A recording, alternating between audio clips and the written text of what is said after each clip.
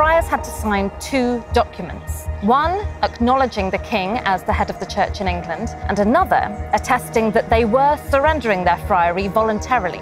They all did so except one.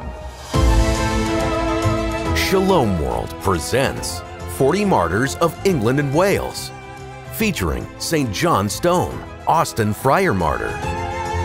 I want to give my life for Christ. That is the life of courage. That is the life of faith that John Stone lived in. He continues to inspire us by his fidelity, his faithfulness that he gave even to shedding of his blood.